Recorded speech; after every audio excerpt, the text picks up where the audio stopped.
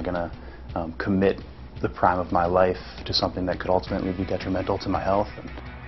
New at 6, retiring at age 24, former Wisconsin Badgers linebacker makes a shocking decision to walk away from the fame and fortune of the NFL.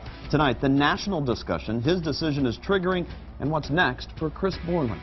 Thanks for joining us. Badgers fans know him as the hard-hitting linebacker, of course, who roamed the middle of the field at Camp Randall Stadium. Tonight, the rest of the nation is just learning about Borland, a player who's decided to give it all up after just 1 year in the NFL out of fear he could suffer a life-altering brain injury. WISN 12 sports director Dan Needles begins our team coverage. And Dan, this decision caught everyone by surprise. Yes, Joyce, especially the 49ers, who were counting on Chris Borland to replace all-pro linebacker Patrick Willis, who retired last week. Chris Borland has made thousands of tackles in his career from youth football through the NFL and says he is aware of just 2 concussions he has suffered, but he's retiring because of concerns about future head trauma. It's a unique decision to me. I'd done a lot of research of what I had experienced in my past, projected to what I would have to do to be the linebacker I wanted to be, and for me it wasn't worth the risk. One instance in particular in camp where I thought I sustained probably a mild concussion and just played through what football players refer to as a ding or getting your bell rung, and that was the moment where it really went differently for me. I'd been relatively healthy from that standpoint for the 9 years I played football up until that point. But it was just kind of the realization, I just started my professional career, and am I going to go down this road? Am I going to commit the prime of my life to something that could ultimately be detrimental to my health?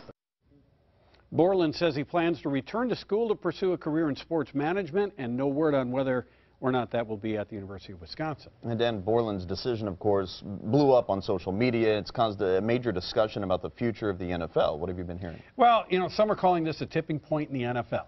When a young player with so much promise passes up the potential to make millions of dollars because of health concerns. Former Badger John Moffitt made a similar decision to walk away from football more than a year ago, and a lot of NFL players are supporting Borland's decision.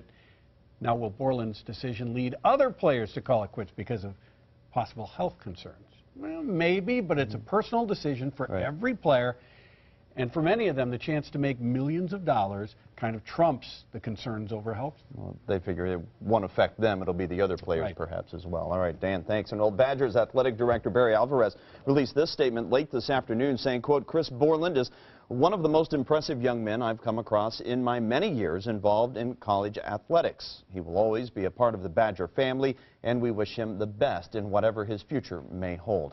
And as you can imagine, Borland's announcement set off the Twitter world. His former teammate and current NFC West foe, Russell Wilson, tweeted out, "Pleasure playing with you, Chris Borland, at UW Badgers, and against you for the at 49ers. Praying for you," on Wisconsin. However, Wilson's teammate, linebacker Bobby Wagner, wasn't so supportive. His tweet here, "No offense to anyone, but I'm playing until I can't anymore. I love this game too much." And interesting reaction here from Packers Director of Player Personnel, Elliott Wolf. He says anyone worried about the future of football should see the amount of calls and emails we get from kids literally begging to get into pro days. Borland made his decision after consulting with former Packers linebacker George Kuntz. Kuntz retired from the NFL after suffering multiple concussions during his career. He wrote a book about life after football. He wanted to know, George, what about your body? How do you feel? How's your concussions? How do you feel after all those concussions? Because I had probably around 11 concussions when I played. Did his due diligence. He did a lot of research, talked to a lot of people, and he made a very, very informed decision to step away from the game. The NFL did release this statement on Borland's decision, saying, quote, "We respect Chris Borland's decision and wish him all the best. Playing any sport is a personal decision. By any measure, football has never been safer, and we continue to make progress with rule changes, safer tackling techniques. Everyone involved in the game knows that there is more work to do, and player safety will continue to be our top priority." Now, if you have young kids who play sports, you may be paying especially close attention to Chris Borland's recent announcement and his story. New at 6, WISN 12 News' Kent Wainscott takes a closer look at the impact it may have on youth football programs and the players. 10-year-old Marty Klepek plays quarterback. His mom, Lisa, is concerned about the risks her son faces, but also is confident their Oak Creek Youth League has the right safety measures in place. If I felt like they didn't have trainers that were there keeping, an eye on the kids, I would have second thoughts, yes. But I don't. Dr. Kevin Walter heads up the concussion clinic at Children's Hospital and says the Chris Borland case may help shine a spotlight on an important concern for young athletes and their parents. The parents need to know about the signs and symptoms of concussion. The athlete needs to know that, and the parents need to make sure that the coaches know it. So as concerns over head injuries increase, so do education and safety concerns, even on fields like this one, where the youngest of athletes compete. I hope they understand. Charlie Brom is a parent and also the president of that Oak Creek Youth Football League, which has put in place strong concussion procedures.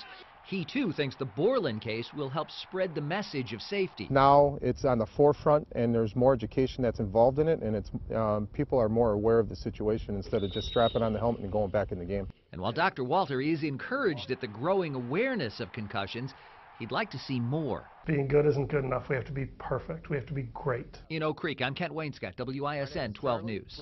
A week from Friday, on March 27th, the concussion experts at Children's Hospital of Wisconsin will host a live Facebook chat to answer any of your questions you may have on this subject. We'll have more information for you at WISN.com.